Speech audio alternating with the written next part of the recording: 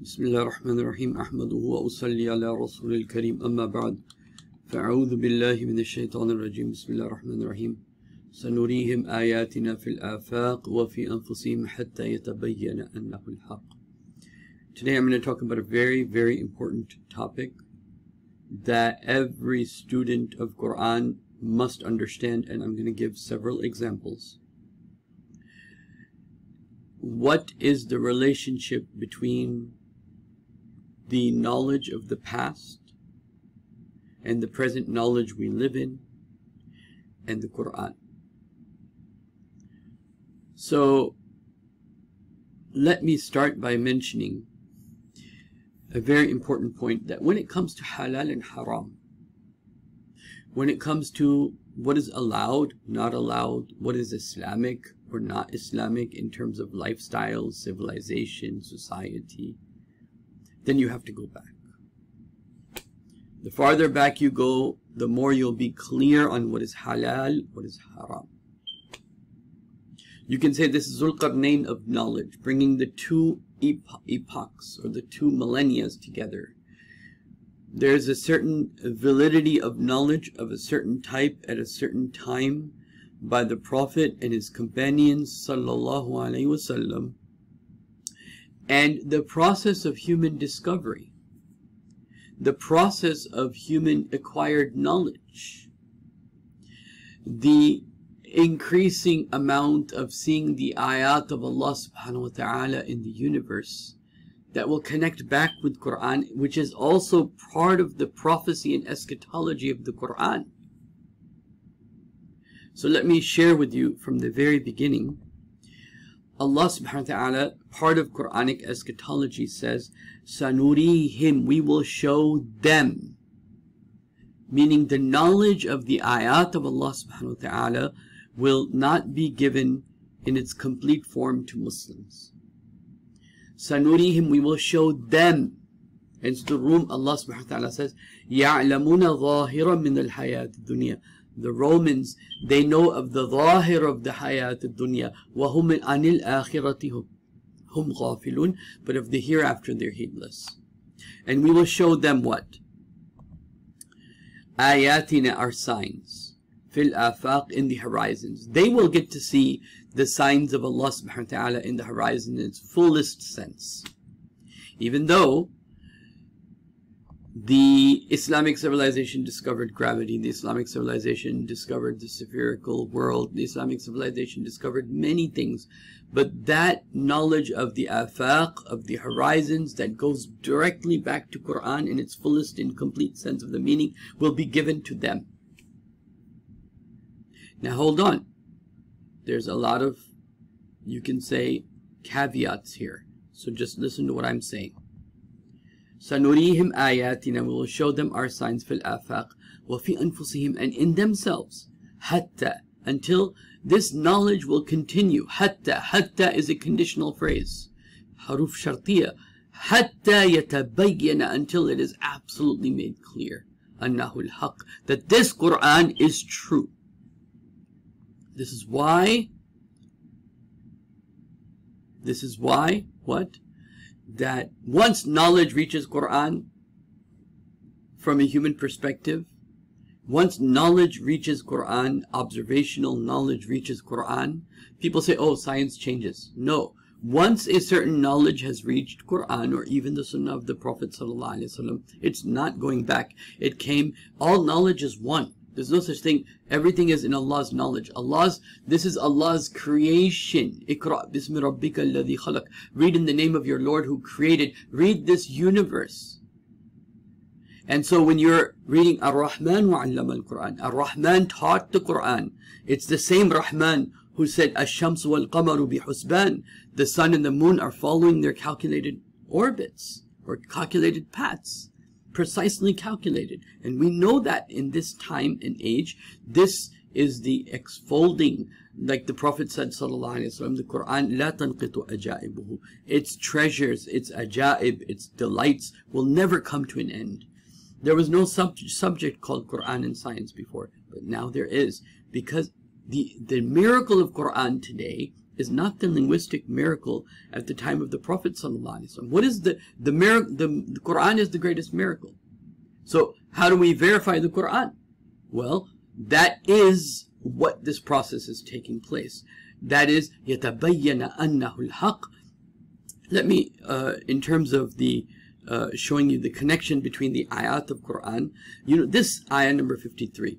سَنُرِيهِمْ آيَاتِنَا فِي الْآفَاقِ. We will show them our signs in the horizons, وَفِي أَنفُسِهِمْ, and themselves, حَتَّى until يَتَبَيَّنَ أَنَّهُ الْحَقِّ, until it is absolutely clear that this Quran is true. So that exfolding of knowledge will happen. Now please, be aware of something very important. Knowledge is one thing. Technology is not knowledge. Technology will be deceptive. People and technocrats and companies and institutions that use technology will lie to you and deceive you. Technology will be negative, but then they're going to use technology, they're going to make technology out of that knowledge which is true. And so a lot of times, for example, people say, oh, we can't trust such and such institution, we can't trust. Yeah, they lie. Because the technology part of it, we're able to do this, and we're able to do Star Wars, and we're able to do this, and we're able... That is not the knowledge. Knowledge is that frame of work which we know theoretically, mathematically, empirically. أَفَلَا يَنْظُرُونَ. Do you not see? Based upon observation. But true observation. Okay? Not just experiential observation. يَنْظُرُونَ means to observe. Right? What you'll find very interesting here is in this verse of the Quran where Allah says, سَنُرِيهِمْ آيَاتِنَا فِي الْآفَاقِ. We will show them our signs in the horizons. وَفِي أَنفُسِهِمْ, and in themselves. حَتَّى, until when? يَتَبَيَّنَ أَنَّهُ الْحَقِّ. Until it is clear this Quran is true. Okay? Then what? This is the same surah that has what? The greatest verses in the Quran regarding what? The da'wah ila Allah subhanahu wa ta'ala. The whole passage here is, and then I just want to mention this one, 33. وَمَنْ أَحْسَنُ قَوْلًا. Who is better in statement, in speech, in da'wah, مِمَّنْ دَعَا إِلَى اللَّهِ, than the one who calls towards Allah. وَعَمِلَ صَالِحًا, and does good deeds. So your call, your goal is to bring people closer to Allah. وَقَالَ إِنَّنِي مِنَ الْمُسْلِمِينَ, and he says, I also submit to Allah. And he also does good deeds. Okay, now let us inshallah move forward, and I'm going to give you some examples between the, you can say the conflict, okay, that can exist between classical tafsirs and new knowledge, and how to bring, and under what rules to bring the two together in a Quranically proper understanding. Okay. So let's also see what Allah subhanahu wa ta'ala says. قُلْ سِيرُوا فِي الْأَرْضِ. Allah says travel in the world. فَانْظُرُوا. Look, observe, have observation. Who did this observation the most? Muslims did this observation the most. But the ending part will be with them. فَانْظُرُوا كَيْفَ بَدَأَ الْخَلْقِ. See how the creation started. Meaning, Allah is telling us to do it, and Allah has told us in Quran that we will be able to do this. فَانْظُرُوا كَيْفَ بَدَأَ الْخَلْقِ. See how the creation initiated. ثُمَّ اللَّهُ يُنْشِي نَشْأَةَ الْآخِرَةِ. Then Allah will start a new creation. إِنَّ اللَّهَ عَلَى كُلِّ شَيْءٍ قَدِيرٌ. Allah has power to do all things. Okay, I'm going to start with simple and then go to more and more complex. Okay, so the first one we're going to start with as an example. Okay, and then I'm going to make it more and more, you can say, complex as we get deeper into this point of where is the conflict and where is not the conflict, or how do you merge the together, or how do you leave something of the past and adopt something new, under what rules, under what regulations. So we're going to look at some examples so you have some type of training in this issue. Allah subhanahu wa ta'ala says in Surah An-Nisa, اتَّقُوا رَبَّكُمُ الَّذِي خَلَقَكُمْ. Fear the Rabb of yours. الَّذِي, the one, خَلَقَكُمْ, the one who created you, مِن نَفْسٍ وَاحِدٍ, from one soul. وَخَلَقَ مِنْهَا زَوْجَهَا, and from it created its mate. Now, nafs, nafsin wahida, in all our classical tafsirs, is referring to who? Adam alayhi salatu wasalam. And created from it, its mate, is referring to who? Hawa. And is this wrong? No, it's not wrong. But with new knowledge, acquired knowledge, and the divine purpose of bringing knowledge in connection with Quran, ittaqu rabbakum alladhi khalaqakum min nafsin wahid. Nafs means any living thing, and then Allah created from that living thing its mate. This is called also, nafs could be any living thing, right? Specifically in tafsir, in the classical sense, it's Adam. But it could be any living thing, and then from which it produces its mate. Okay, just like from Adam, Allah created Hawa, okay, from his ribs. And this is what the classical tafsirs like Jalalain and the others, they say. But nafs could be a living cell. And from the living cell, you have the one cell, it divides into two, and then the 2 into 4, and 4 into 8, right? So, let me just show you this, inshallah, here. So you see, nafs could be any nafs, anything that's living, and it has a way of living, and that from that one cell becomes 2 cells, and from the 2 cells it becomes 4 cells, and so it could be. So now, which tafsir is correct? Is the first tafsir correct, or the second tafsir correct? خَلَقَكُم مِّن نَفْسٍ. Allah didn't say خَلَقَكُم مِّن Adam. وَزَوْجَهَا, from Adam and its mate? No. خَلَقَكُم مِّن نَفْسٍ وَاحِدَةٍ وَخَلَقَ مِنْهَا زَوْجَهَا. And because of the word, it becomes even more exact, because خَلَقَكُم مِّن نَفْسٍ وَاحِدَةٍ وَخَلَقَ مِنْ زَوْجَهَا. So you have the cell and the daughter cell process being mentioned in this verse. Both are true. And this is the important point, that the first thing a mufassir does, that when you see 2 possibilities, the first thing you have to do, and both are correct, you were created from Adam according to Quran itself, and you were created from Hawa according to Quran itself, and now the wordings of it point to some new knowledge that we have. The first thing you have to do is to see if you can merge these 2. And many Ibn Abbas and they had many times an opinion of more than one meaning per verse. In fact, they have said this, in different ways. So one verse can have many meanings, okay? And one verse of Quran can have many aspects. We're going to actually see that, because without that possibility, Quran is stuck in the past. But because Quran is a book of the Arabic language, and the Arabic language is the explanation of Quran, so if something fits the Arabic language, that is how new knowledge will be either accepted or rejected from Quran, under the condition that it is consistent with everything else. And I will give maybe some examples of that. But this is the first example I wanted to give to you. اتقوا ربكم الذي خلقكم من نفس واحدة وخلق منها زوجها. And from there, Allah subhanahu wa ta'ala created its mate. So either it's Adam and Hawa, and then from there we were created, or the one cell, and then from the one cell 2 and 3 inside the womb of the mother, or through any other process. Okay? Now, let us go to the next subject, which is very interesting. Allah subhanahu wa ta'ala says in the Quran, يَخْلُقُكُمْ, in Surah Zumar, Allah says, we create you في بطون أمهاتكم, in the stomach of your mothers, خلقا من بعد خلق, a creation, one creation after another creation, meaning one phase after another phase of creation, في ظلمات ثلاث, in 3 darknesses. Now, what is 3 darknesses? If you look at the classical tafsirs, it takes it from many different perspectives, metaphorical perspective of the different dhulm that man is in. He is going to be born with not knowing anything. He's going to be born with, he's going to be forgetful, and also these things. So, dhulumat and thalath, under 3 darknesses, a triple darkness. Okay. Also, some of the scholars later on, like Jalalain, they mentioned that it's referring to the 3 phases of pregnancy, which, alaqatin, mudghatin, like this. Okay. Then, what happened? We then found out, there are 3 layers under which the baby is.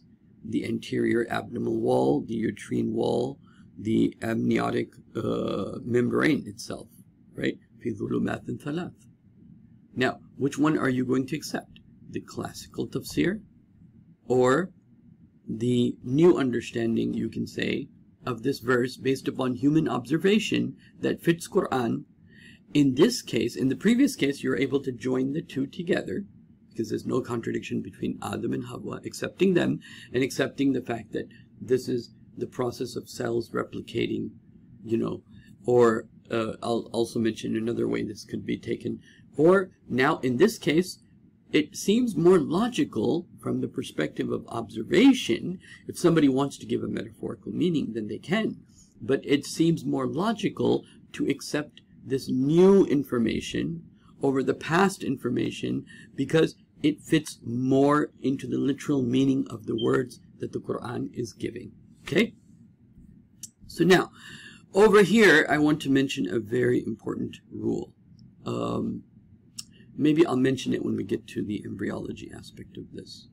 Now, let us take another example. Okay?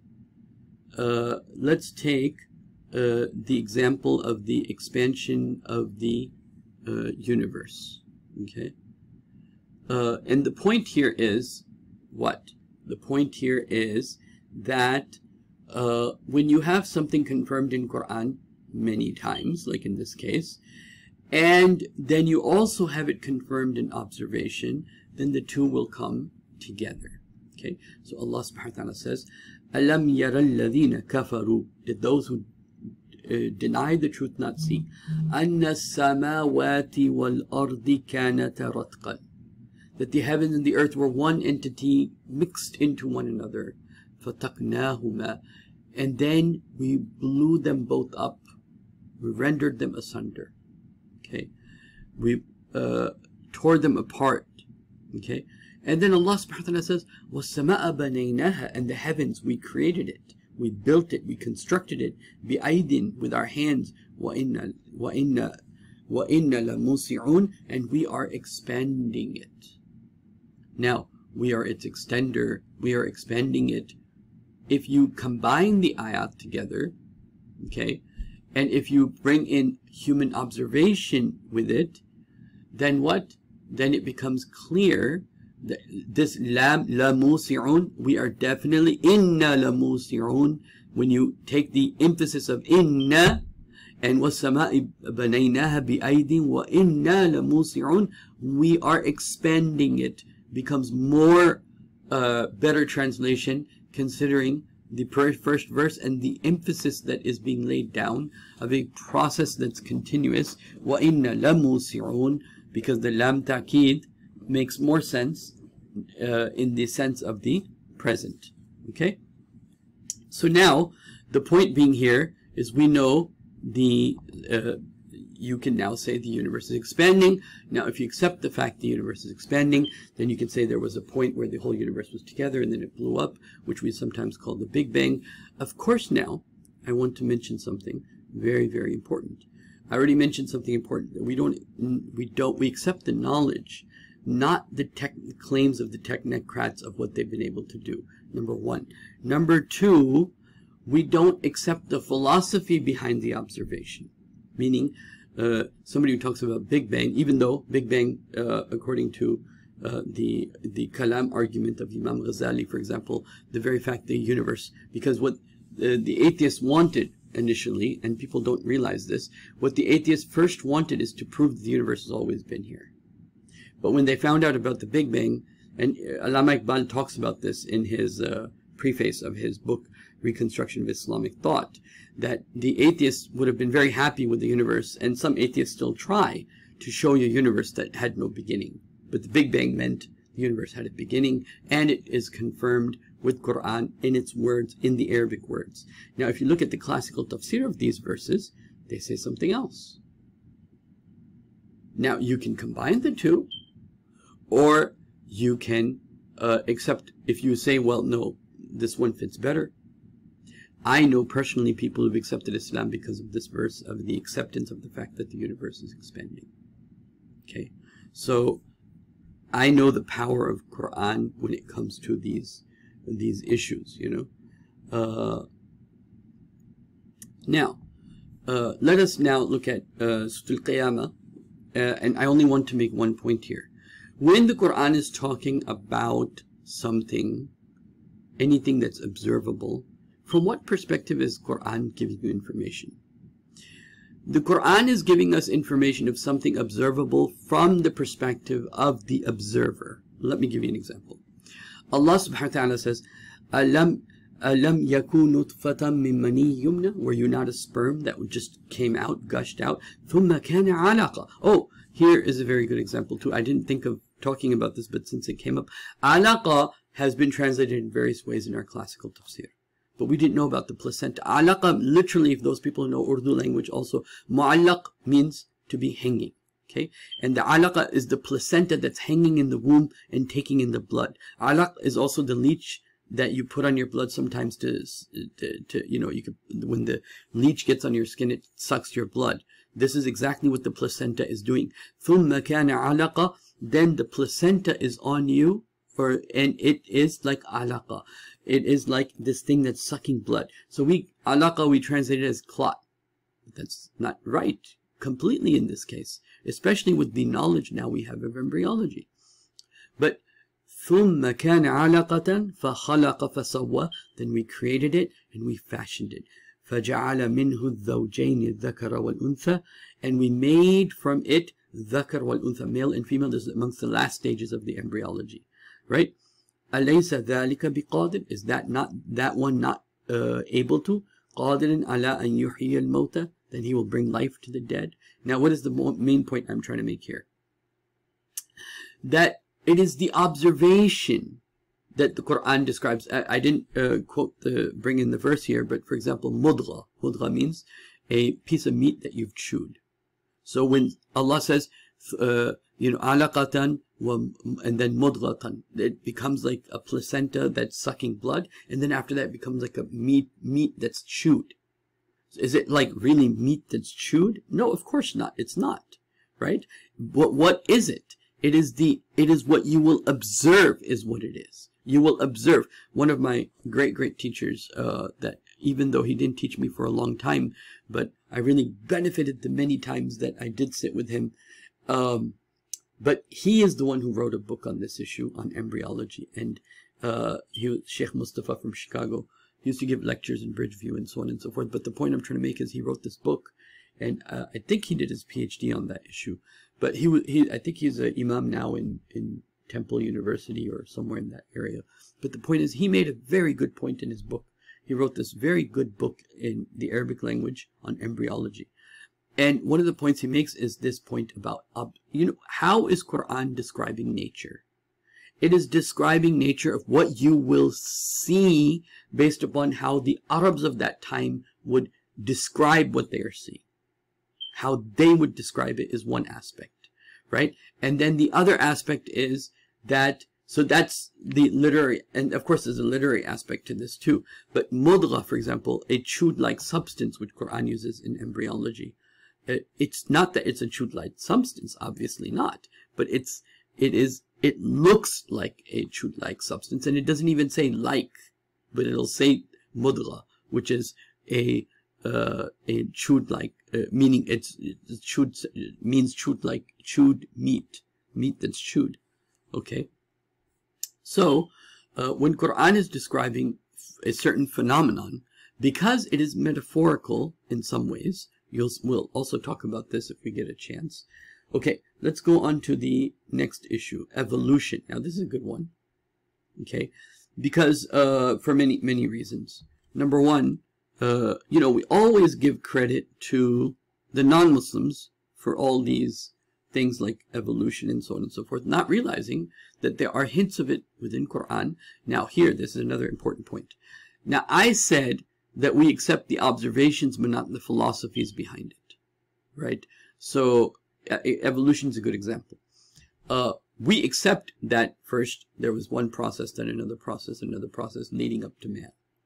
But do we believe in Darwinian evolution? No, of course not. But there was an irtiqa.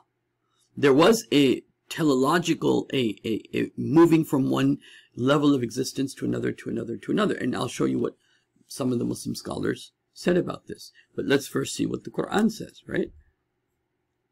So Allah subhanahu wa ta'ala says, you know, Allahu khalaqa kullu da'abatin min al-ma. Allah created all creatures from water. This is a fact of evolution. وَمِنْهُمْ مَنْ يَمْشِي عَلَى بَطْنِهِ. And amongst those, there are those that crawl on their stomach. وَمِنْهُمْ مَنْ يَمْشِي عَلَى رِجْلَيْنِ. And then there are those that crawl on and that walk on two feet. This is the birds, by the way, and the dinosaurs, some reptiles and birds. So the first one is, you know, the snakes and these animals. Then they had legs. So Allah subhanahu wa ta'ala first mentions animals that don't have legs. Then Allah subhanahu wa ta'ala mentions animals that have two legs. Then وَمِنْهُمْ مَنْ يَمْشِي. And this minhum shows a sequence of events. وَمِنْهُمْ مَنْ يَمْشِي عَلَى رِجْلَيْنِ وَمِنْهُمْ مَنْ يَمْشِي عَلَى أَرْبَعٍ. And amongst them are those that then became four-legged. Right? So فَمِنْهُمْ مَنْ يَمْشِي عَلَى بَطْنِهِ وَمِنْهُمْ مَنْ يَمْشِي عَلَى رِجْلَيْنِ وَمِنْهُمْ مَنْ يَمْشِي عَلَى أَرْبَعٍ. So this is a process. Okay? Is this a Darwinian evolution? No, of course not. Because number one, we're saying Allah did it. And number two, we're not saying the Darwinian observation of human beings shows some truth, but not necessarily all truth. Right? So, Allah subhanahu wa ta'ala says, إِنَّ اللَّهَ أَسْتَفَى Adam. Allah chose Adam. Istafa, like the word Mustafa for Prophet Muhammad sallallahu alaihi wasallam. Istafa is used to choose something. There was something to choose from, so Allah chose Adam.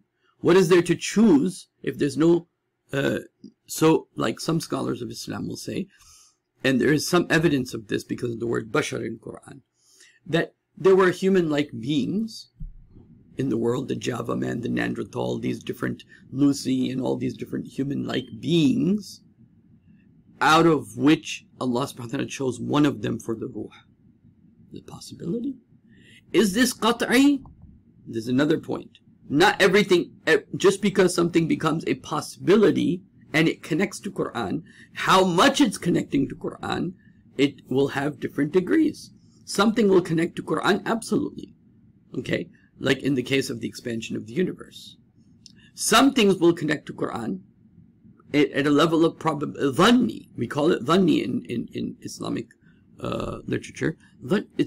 It's not 100%, but there is a good reason to say that this could be the case. In Allah Astafa Adam, there were other human-like beings, and Allah subhanahu wa ta'ala chose one of them, being Prophet Adam alayhi salatu wasalam.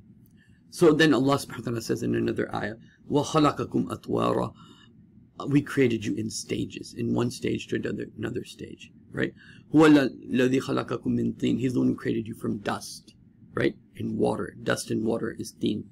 ثُمَّ قَضَاءَ أَجَلًا. And then he put it down a term for your creation after that. All these verses, they're not qat'i, they're not definite, but they point to something, which we generally call evolution, but not in the Darwinian sense, but in the fact that there was a general process that all beings are created from water, a process that is similar to it, but not that process itself. Okay? Then Allah subhanahu wa ta'ala says in the Quran, Huwa ansha'akum min al-ard. Several times Allah said we made you grow, we initiated you from like a plant grows. Wa ansha'akum min al-ard. We created you from the earth. It's like you grew up from the earth, right? And then of course the word bashar, which means skin. Bashar means skin. And one thing about when you study evolution in the schools, one of the things they teach you is that one thing that was special about human beings is that we had less hair than other animals. You can see more skin, right? Rijal, the Homo erectus, is the very, very idea of walking on 2 feet, right? Walking on your feet. Rijal, rajul means legs. And this is because this was the, the way they describe it in schools, and this is just conjecture, that we were on trees and then we got off of trees, and that's how we learned to really walk the way we do. May be true, may not be true, but it has nothing to do with Quran other than the fact that yes, there's an emphasis on the man's ability to walk in a very significantly different way than other animals. And also in those who study evolution, they also consider that the Homo erectus, the Homo sapien, the Homo erectus came before the Homo sapien. Homo sapien is us, but other human-like species, what was specifically special about them was their ability to walk on two legs, which is also derived from the word hijab. So what did we do here? What we did here is we brought many different verses together, okay, and put them together and said, if there is a process in this case, like evolution, do the different aspects of the processes fit together, right? So if you're like, for example, if you want to see something about Earth, which we will in a little bit, then what? Then we will also see other aspects around Earth, even though I don't go into detail about that. But you get the point, inshallah. Okay, let us now go to the next. I don't have translations here. I'll give them to you. Now you have a very interesting situation here between classical tafsirs and what was the human knowledge that was found over time. Okay, and remember, a majority of this, the foundations of it, are laid in the Islamic civilization itself, right? For example, let's go over the Quran, and then I'll show you what the Muslim scientists said. وَالْأَرْضَ فِرَاشًا. And then also you have to look at a very important point. You have to look at tafsir from the perspective of its specialties. Not all tafsirs are equal. Imam Zamakhshari, you'll go to him if you want to understand what? Language. Okay. You'll go to Imam Tabari, for example, or Qurtubi, if you want to understand narrations. Ibn Kathir, if you want to understand which aspects of the Bible and Israeliyat you can accept or can't accept. Like this, there is, every tafsir is not equal. Then there are certain Muslims who were working on a specific aspect, right, of the Quran, you can say. A certain specific aspect of the Quran. They were specialized in that aspect. So those people that were specialized in a certain science, in a certain field, but were inspired by Quran, then those specialists should be looked at before we look at the general commentaries. So we will look at, for example, a Muslim physicist explaining the ayat of Quran and the creation of the heavens and the earth. We will look at what they said first before we look at a general commentary. This is true as a rule in Islamic law, that when you want to, how do we know the definition of something? Well, either you will, depending upon the fiqhi issue, you will either go to the specialist, meaning if it's a question of, is Allah said something about fish, well, now let me define fish. How will I know what is a fish? Well, I go to a specialist, and now I know what a fish is. Or in some cases, you don't go to the specialist, and you leave it general, and then therefore then you ask the masses, what is your definition of this? Depending upon the case of the situation, then you will decide that based upon which has more khair in it, which has more benefit in it, right? So, the shape of the earth. وَالْأَرْضَ فِرَاشًا. The earth is a firash, a floor, okay, like a rug, a mat, okay? So, that contradicts the fact that there's mountains and valleys and edges and all these things.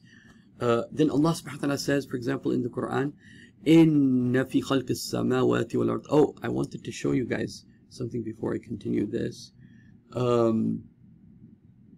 I just wanted to show you this. Pre-Darwinian eras biologists in the Islamic world are believed to have some glimpse of evolution. Mainly biologists like famous Jahaz, he goes into Allama Rumi. Oh, he has whole poetry on the process of evolution. Okay, the Sayyid theologian Sayyid Nursi stated the earth was already inhabited by intelligent beings before mankind, so on and so forth. Okay, and then of course some of the scientists, Muslim scientists, have mentioned, you can say, various aspects of evolution also. Okay, let me show you this. So this was as far as 1,000 years before Darwin. Islamic scholars were writing about natural selection. Okay, and so it's very possible that a lot of these things, let me just show you, like here's a good example. Okay, Al-Biruni, who lived 800 years before Darwin, believed that man migrated through the kingdoms of mineral, plants, animals. So from one phase of creation to another phase in order to reach perfection, and therefore contains within himself the nature of the creation of other realms. Okay, he thought that monkeys were the creature that man had migrated for before being human. Okay, Ibn Khaldun of the 14th century North African Muslim thinker wrote, it started out from minerals and progressed in an ingenious gradual manner to plants, animals, the animal world, then widens, its species become numerous, in gradual process of creation it finally leads to man, who is able to think and to reflect. Okay, so who said this? Ibn Khaldun. Okay, and then of course you had the Persian philosopher who also wrote about this. But anyway, the point is that these are not ideas that are foreign to Muslims in the Islamic civilization. And Darwin, just because we had what happened is, in the Muslim world, we had a reaction to everything secular. And we forgot that we were the ones that gave, Antalida ammata rabbataha, the Prophet said, the ummah will give birth to its master. And so now when the master is telling us anything, we have an allergic reaction, not realizing that the ummah was the one that taught who is now our master a lot of these concepts. So in the same way about the shape of the earth, wal arda firasha.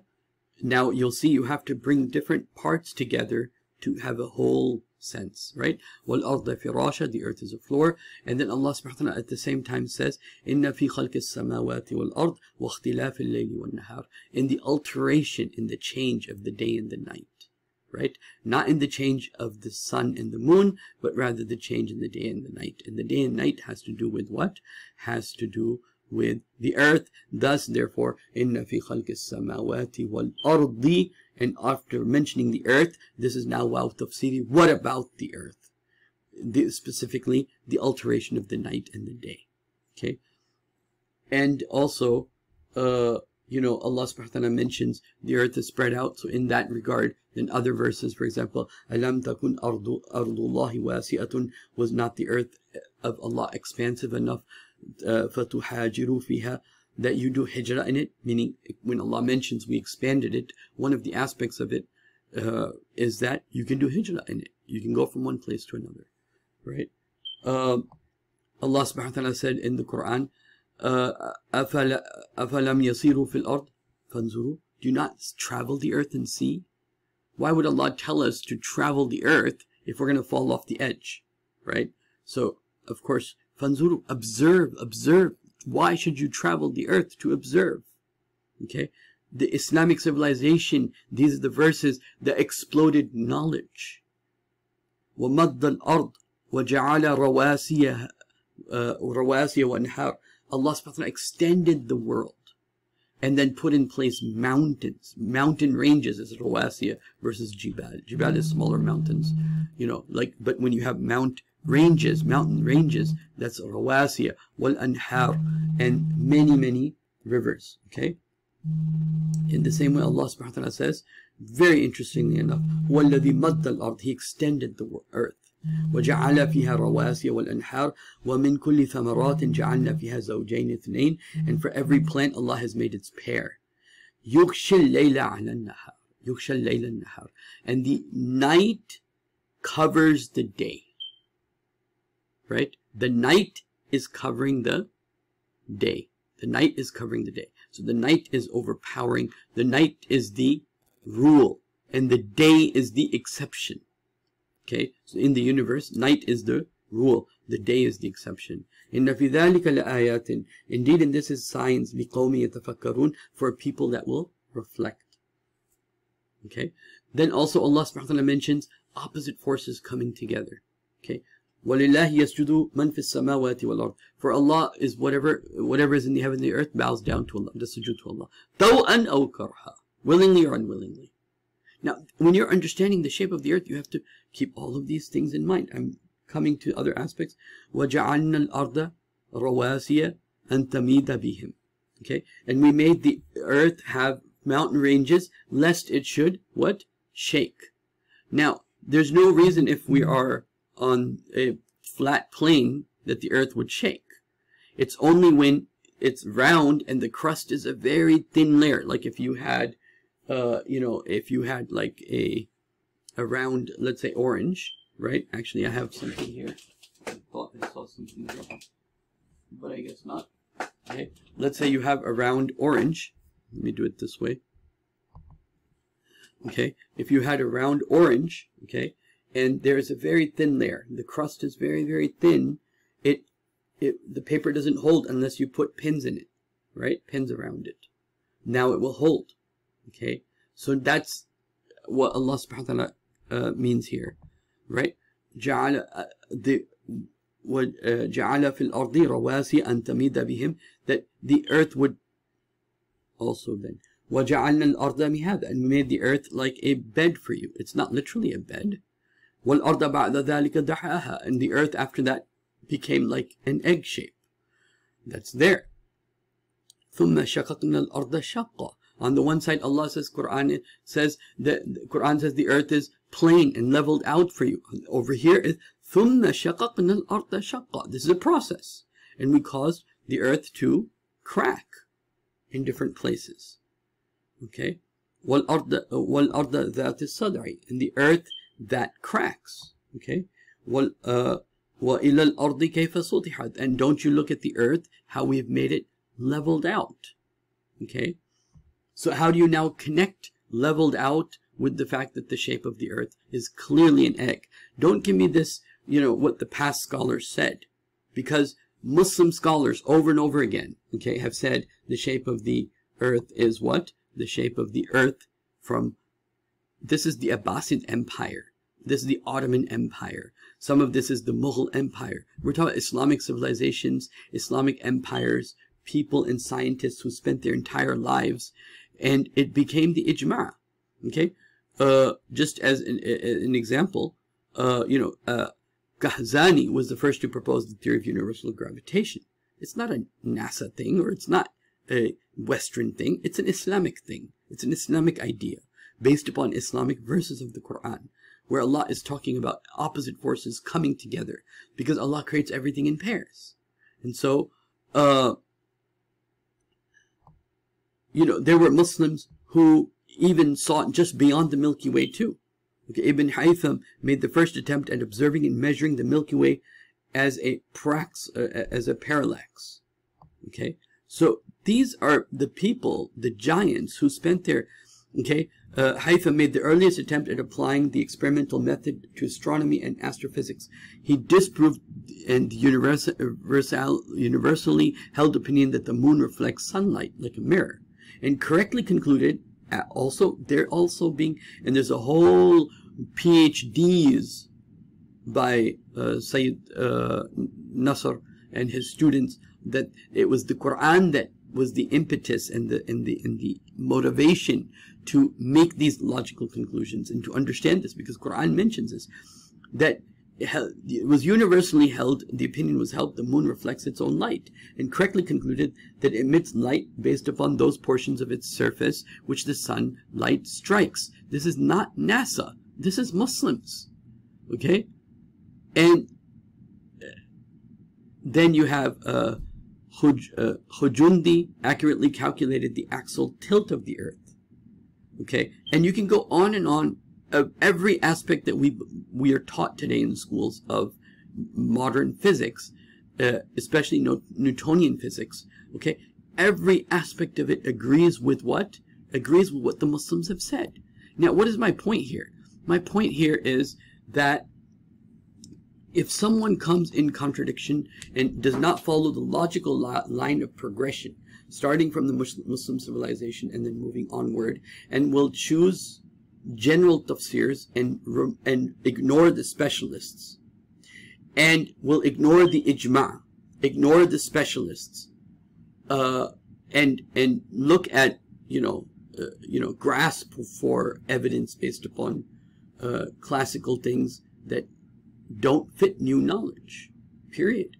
It's like, if now we know our Qibla, the formulas of the Qibla are based upon a circular earth.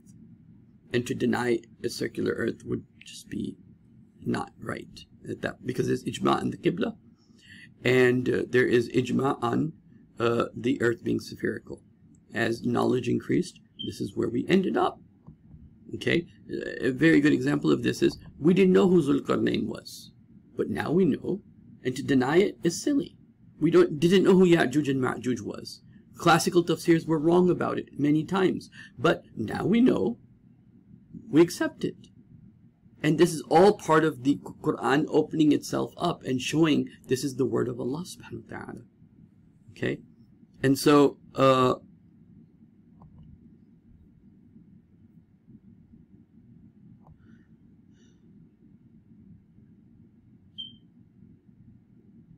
you know, and so you can go on and on, okay, about this issue, but let me go back over here. So on the one side, the Quran says the earth is cracked. On the other side, it says it's leveled. On the one side, it says it's a bed. On the other side, it says it's an egg shape. On the one side, Allah subhanahu wa ta'ala is saying, what? Then, وَالْأَرْضَ وَمَا طَحَاهَا. And then look at this. أَلَمْ نَجْعَلِ الْأَرْضَ كِفَاتًا. Did not we make the earth self-containing itself? It's holding up itself. It doesn't need anything else. Okay, it's a container in it of itself. خَلَقَ السَّمَاوَاتِ وَالْأَرْضِ. It's not being held in any way. It's kifata. It's holding itself. كُلُّ فَلَكٍ يَسْبَحُونَ. The same as that. خَلَقَ السَّمَاوَاتِ وَالْأَرْضَ بِالْحَقِّ يُكَوِّرُ اللَّيْلَ عَلَى النَّهَارِ. Allah rolls the night into the day. وَيُكَوِّرُ النَّهَارَ عَلَى اللَّيْلِ. And He rolls the day into the night. If you go to even, you know, Mufti Google, right? And you ask Google, what is rolling or a ball? Karra. And from karra you get yukawiru. Okay? I found these results. So, yukawiru layla. Allah turns, rolls like a ball, the night into the day. That means the earth is the thing that's rolling, like ikhtilaf al-layli wan-nahar. Now you get two portions of the Quran that are synchronized, giving you a picture. يُكَوِّرُ اللَّيْلَ عَلَى النَّهَارِ وَيُكَوِّرُ النَّهَارَ عَلى اللَّيْلِ. Right? So, كُلٌّ يَجْرِي إِلَىٰ أَجَلٍ مُسَمَّى. And then Allah subhanahu wa ta'ala says they're all traveling their orbits until an appointed time. Okay? يُكَوِّرُ اللَّيْلَ عَلَى النَّهَارِ وَسَخَّرَ الشَّمْسَ وَالْقَمَرَ. And He subjugated the sun and the moon. Kul, all of them. All of what? All is not referring to two. All is referring to three. So that's referring to the creation of the earth and whatever is in samawat and whatever is in the shams and the qamar. All of them are moving in their orbits. Okay, to an appointed time. Okay, so now let me give you one final example on this issue.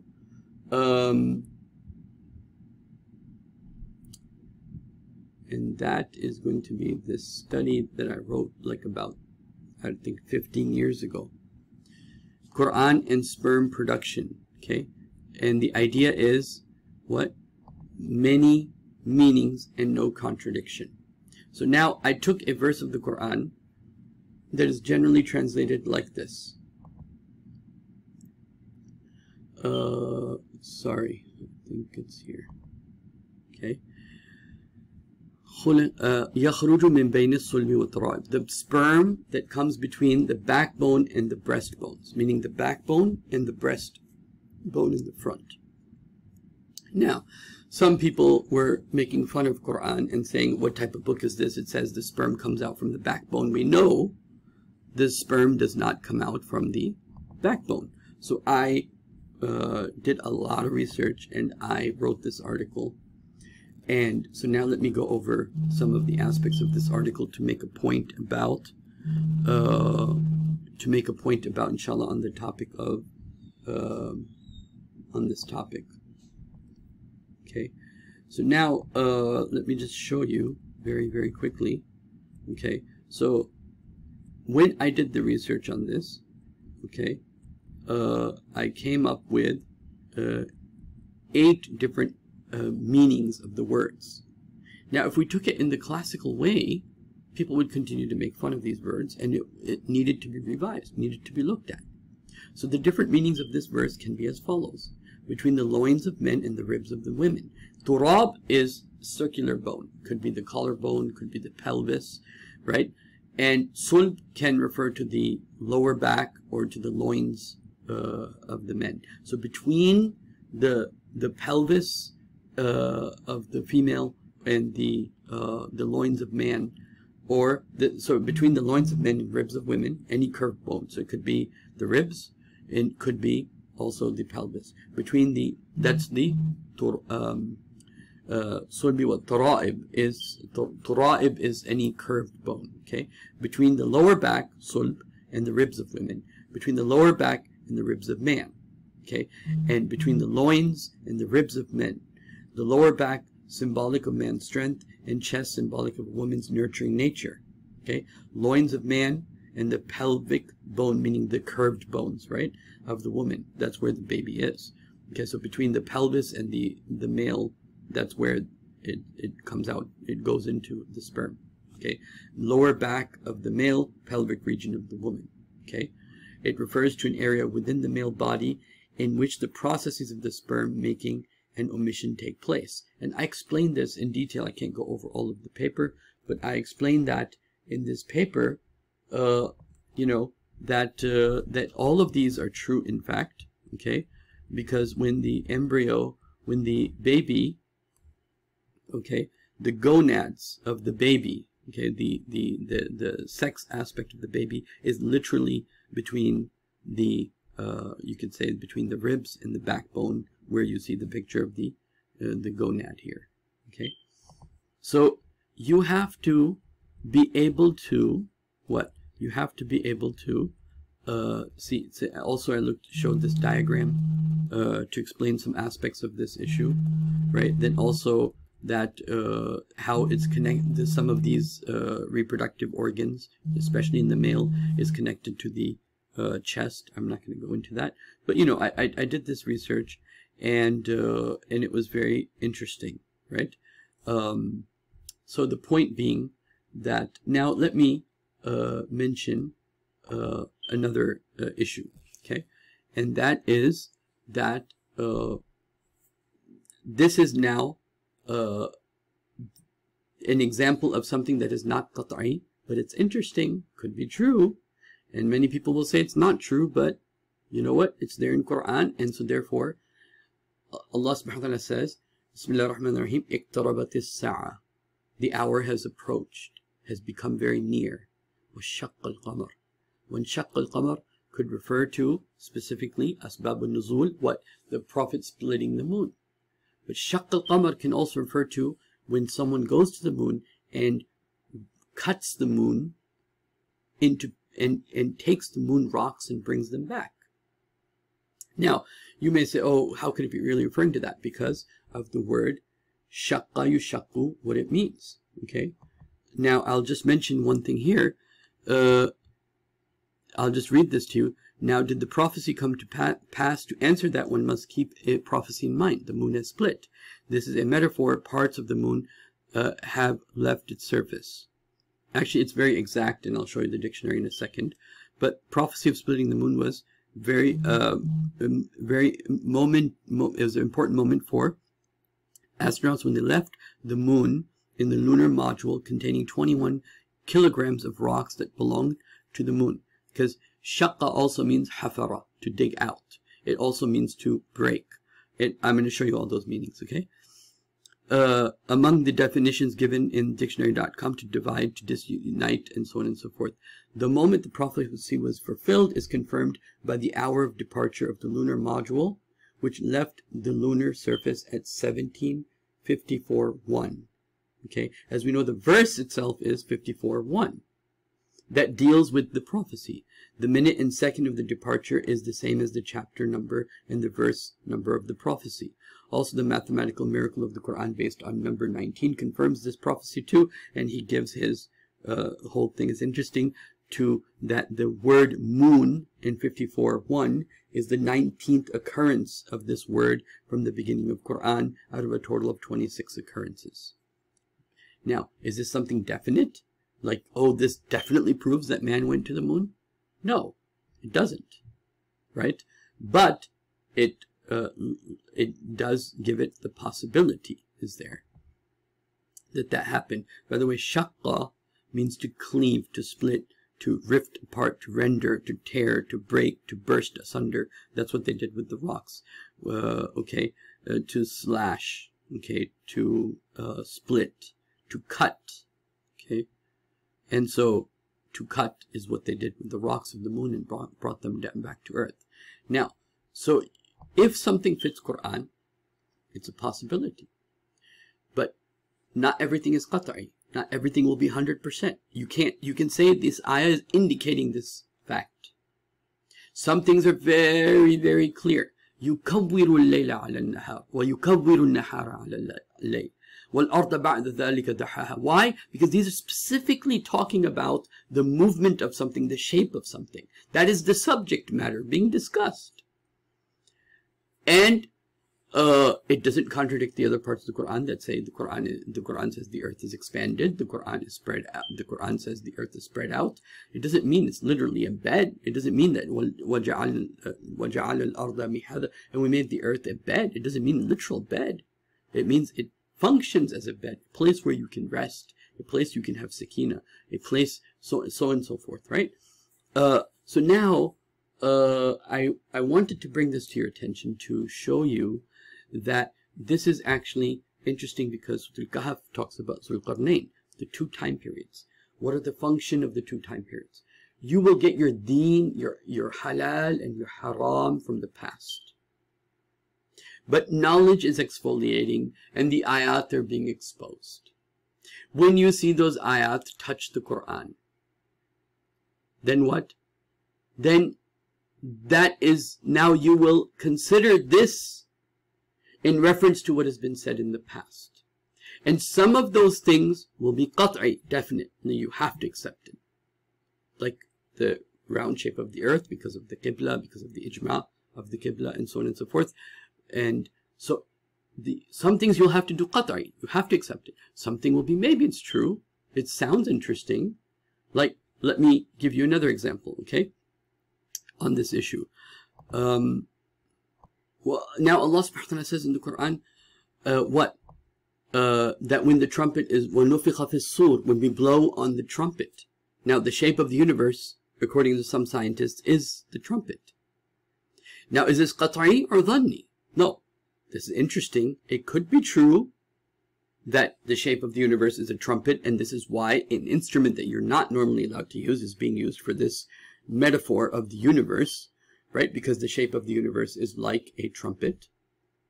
And so therefore, فَإِذَا نُقِرَ فِي النَّاقُورِ, when the trumpet is blown, وَإِذَا نُفِخَ فِي الصُّورِ, right? So sur is also something that's mostly hollow in the middle. As you know, that's one of the truths of this universe we have.